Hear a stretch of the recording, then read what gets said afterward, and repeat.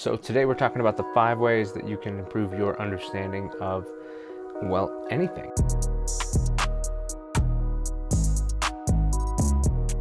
Hey, what's up? I'm Ken, this is kenfuTV, and every week I make videos on the martial arts, philosophy, training, technique, all of that. So if that's the kind of thing you're into, be sure to subscribe if you like this video. Don't forget to like it, and let's get started. So a few years back, I started developing a theory, a process, a kind of a 5-way filter to deepening the understanding of my martial training.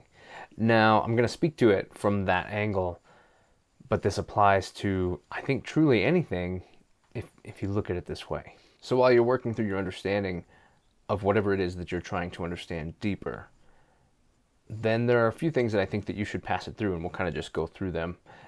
These aren't in a particular order.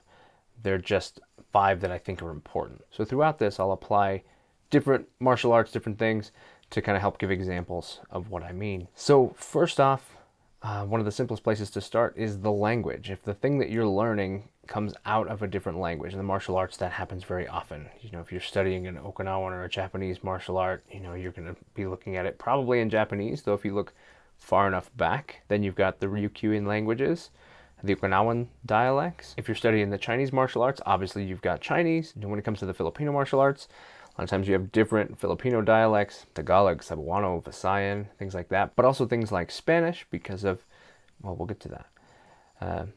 So each one, you know, understanding the language I think is important. A lot of people want to strip language away when it comes to the martial arts. They go, hey, we're in America, we're learning this in English, that's what we should do. And I don't agree with that. Now, I don't think you need to speak the entire class in an immersive, that language only sort of thing. I don't think that's necessary, because if the people that you're speaking to are also trying to understand it at the same time, like they're learning the language from you and trying to understand what's going on, it's too much. So don't do that. But in the case of terminology, I think there's a huge thing when it comes to terminology. I'll take the Japanese martial arts, for example. So I've continued to look through that. As I work through that, you encounter things as simple as hikite, that pulling hand. Okay, well, that's its translation, is this pulling hand. Well, suddenly this idea of power generation and other things don't make any sense when you realize, yeah, I should be grabbing something and I should be pulling on it. A lot of your technique opens up. You know, when you look at something like ageuke being rising, you know, using a rising motion to receive something, that suddenly makes way more sense than an upper block, especially in the Japanese languages. I feel like the words were chosen intentionally. They're super simple. None of it boils down to some super secret, super great way to do things. It's not like the Chinese martial arts where, you know, the emperor holds the giant egg, or snake creeps down the vine, or, you know, monkey grasps the peach. These are really cool names that really give an idea of what's going on, and I think that's super clever. The Japanese didn't really do that, though. They, you know, maigere keage, it's a front kick that is rising. The keage part is rising versus the keikomi, which is thrusting, and so it gives you some different context. So then suddenly it helps you differentiate, which one am I doing? What's the goal, and how could this goal come about? A rising kick is going to have a different functionality than a thrusting kick. So understanding the language and being able to put those things together kind of helps get that all figured out. So that's the first one, language. Understanding that language, being able to better understand the things that you're trying to do. Because maybe the person that explained it to you or demonstrated it to you, showed you what it was, didn't have a good grasp themselves. So when you start looking at it based on language and going, well, those words don't even mean the thing that we're trying to accomplish, then suddenly sometimes when you're seeing what other people are doing when they do similar things to what you are trying to do, maybe it starts to help you make sense of what's different about it, why these things, like why are they doing it that way when we do it this way? Sometimes those words are going to help you understand if you're on the right track. If the thing says that you should be facing forward and you're facing sideways, you're probably not doing it right. If the words imply that you're lifting something and meanwhile you're trying to push something down or twist something, then maybe you're on the wrong track. And so understand the language, at least enough to understand the names of the techniques. When we go and translate them, in my case, to English, and say, okay, well, I'm just going to call this an upper block. By stripping away the name, the original terminology I've also stripped away a lot of things that it could also be, other things that it could also mean, other ways that it can be used. So I think it's important to keep that original language when you're going through. And you have to also include, I think that keeping language is really important for, if you go train somewhere where you aren't fluent in the language that's being spoken there, be it for a seminar or you're traveling or whatever it is, at least you have a dojo language, right? You've got a language that works for that. You might not speak their language, they might not speak your language, but when they say the name of a technique that you know, both of you are on the same page. I think that has value, so don't discount it. Okay, so number 2, history. What was it like? Was there a lot of contention in that area? Have they been conquered multiple times? Did they have a lot of wars? Did they, what was that like? How was there, the Japanese obviously had a class system. There was specific things about how all the etiquette and things worked in a class system. The samurai is a really good example of something very misunderstood, I think. There's a lot of things that go on in the samurai culture that we don't see. Back to language, samurai means servant. So it doesn't mean super great warrior, it means servant. And when you start thinking about that, and the fact that they typically were beholden to someone, and why the idea of a ronin was a very specific thing, a ronin was a masterless samurai, and so it makes more sense that would be different when the word itself meant servant. If you are a person who is not serving, are you really a samurai? But there were a lot of other components to that exchange, that interaction with the class system, with the nobility, with all this different stuff, right? So understanding how that worked through history, how it changed over time, tying that into the development of the art in that time period and what that looked like and why certain things were the way they were might help make sense of why they were the way they were. Understanding what things were like in that time period may give you a really good understanding of why your art developed the way that it did and why some of these things made sense then. Maybe they don't make sense now because those things have changed. Time has gone on. The things that made that relevant then are not there. Good example of the Japanese martial arts. There's some old techniques that would use the top knot, grabbing a hold of the top knot. Well, the man bun's back, so we can get some different options now. But suddenly, if nobody's wearing a top knot, if it's no longer in style, it's no longer in fashion, and that is taken away, well, then those techniques might not make as much sense. You can adapt them, but when you see certain movements, you might not understand why they look the way they do. Okay, next up, we've got environment. The environment, I think, is critical. This kind of frame, so I can't really show you what my feet are doing, but I've seen, take Filipino martial arts as ones where they kind of step really high, and just imagine my feet stepping really high as I'm moving. It seems really weird when you're standing on pavement and moving with these really high movements, and we've applied a lot of different ideas to what that could be, when the truth is, if you go back and look at the environment that it was developed in, they're rice paddies and deeper areas where you're literally lifting your feet out of this muck that keeps you from being able to move well. Well, okay. Now it's pretty obvious why they would have moved that way and why other styles might not move that way. And then if you want to ask yourself the question, well, which one is right? Which one is the better way to move? Question the environment.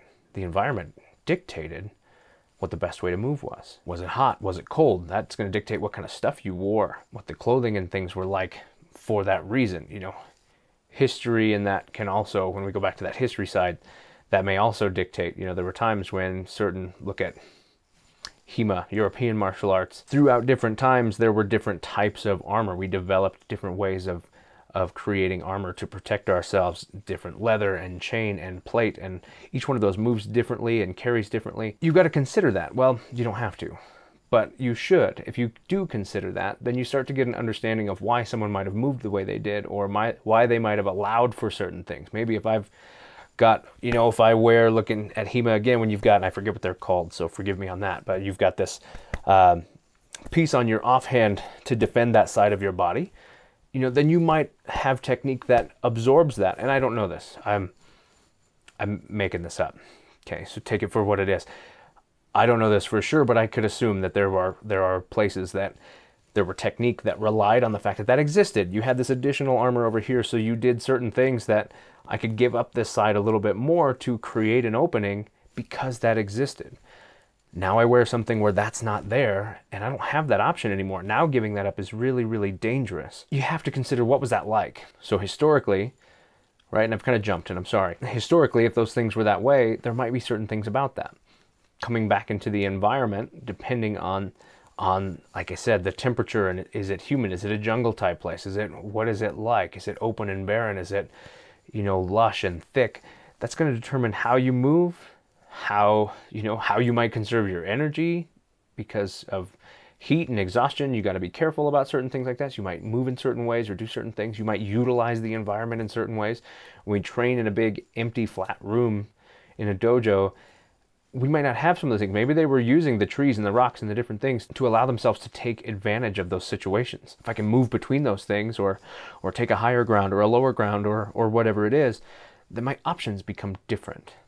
Not necessarily better or worse, but they become different, and they give me different ways of doing things. Take that and sterilize it and put it in a flat room with a flat floor, and suddenly some of that stuff may look very out of place, and you might not understand, why do we do it this way? You're trying to preserve that method while not preserving the environment. So you really have to consider that. If you are a person who's kind of stripping things back and trying to make sure that, rather than latching on to tradition and keeping things the way they always were, in a sense, making an art dead, if you're a person who's working to make it more functional and more relevant to the times now, then looking at pieces of that. Maybe if I'm moving in a certain way to deal with standing in rice paddies, but I will never stand in a rice paddy because I live in an urban environment, then maybe there's better footwork that I should be using that makes more sense and that I really should be paying attention to, because I'm actually not gaining any benefit and maybe even creating disadvantage by focusing on footwork that was good in a rice paddy. Not saying you have to, just saying you should look at it and see how this is creating a deeper understanding. Even if you don't make any changes at all, just being able to look at this stuff helps you understand it better and understand when you really need to strive to make sure that that's accurate, and when you can be loose with it because it's not as relevant to your time and situation. It's going to change your training. Okay, so we've done the language, the history, and the environment. So now let's look at the tools. What the tools were like is really important.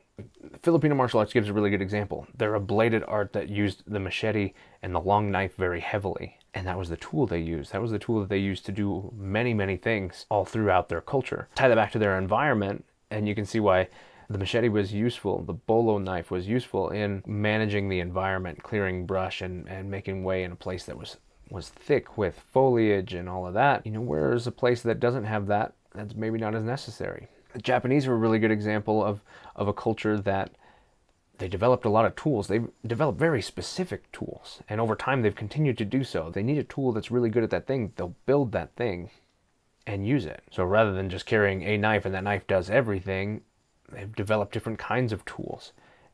And so their options are more diverse. Whereas in the Filipino culture, from what I've seen, the tool set is much smaller, but they're much better at using it a number of different ways. So then how you hold things, how you apply leverage with them, how you use them becomes really relevant to how the art functions. In a weapon-based art, how you use that weapon a lot of times tied into how you use that tool, and that's really critical in understanding why do we move the way that we do.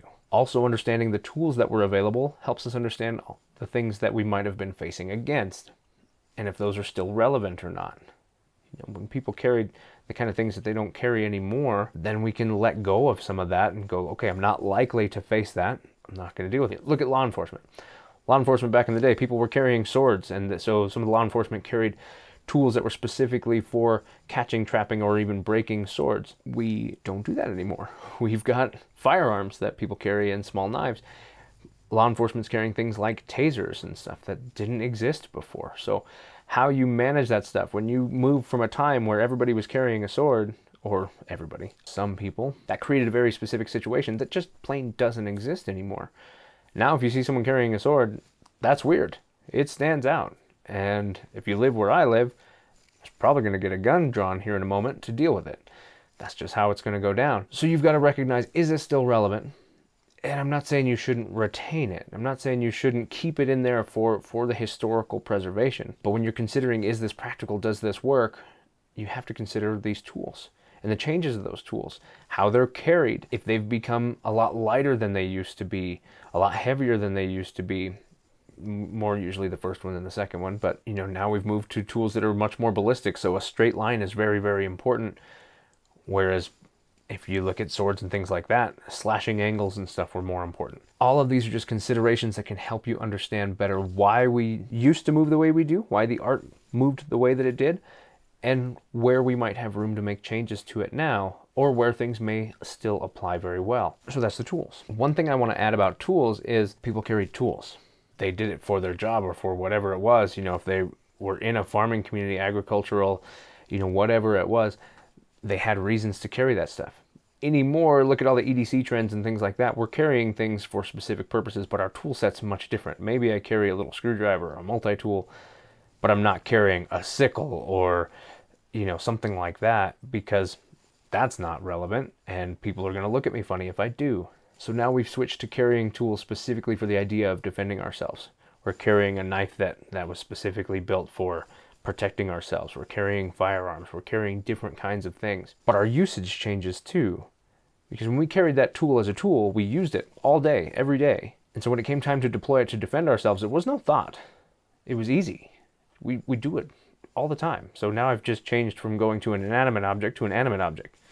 Okay, fine. Look, now when we carry all the tools that we have specifically for that function and we don't use them for anything else, we've got to really train how to get to them, how to deploy them, how to use them, how to keep them on us and in our hands and that kind of thing, because of the fact that we're not spending nearly as much time actually using them day to day. I look at guns as a good example, because a gun is a somewhat depreciable skill. When you look at a tool like a pen or a flashlight, you pull those out all the time and you use them all the time. So they're a little more readily available to you, a little more handy, and you're used to having them in your hand. Where the firearm, you need to dedicate time to becoming good at that, either on the range actually firing it or dry firing at home or wherever, so that you get used to, how do I draw it? How do I clear my garment? How do I do all these things? So your training has to match deploying the tool that you intend to deploy in that situation.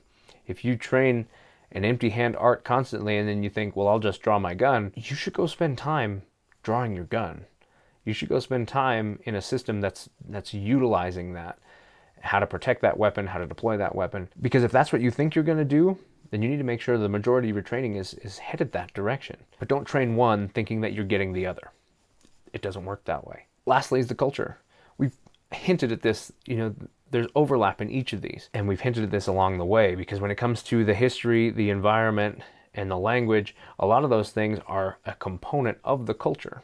How the etiquette was, how the hierarchy was, all of those things come together to build the culture. Especially when you look at etiquette, there are things that an art may do out of etiquette that makes no sense and is completely out of place, purely because you don't live in a place where that etiquette makes sense. With a new student, I'll often talk about how, for example, the Japanese martial arts, because they're so heavily etiquette based, there's so much of it. It's really weird, and it is hard to learn, and you shouldn't feel disheartened learning some of it, because we still do it. We haven't stripped a lot of it out. We maybe don't certainly do it to the level that they would in Japan or something like that, but we still have a lot of it. So it's important that they understand you're not going to get it right away, and there's going to be times where you're going to mess it up and you're going to have to figure it out, and you won't know it. It's also hard to pass to someone, because in Japanese culture, that etiquette wasn't the etiquette of the dojo, it was the etiquette of their life. That etiquette already existed. When they went into the dojo, those things became really easy to do because they did them every day. That was how they interacted with their family and in their households and in their schools and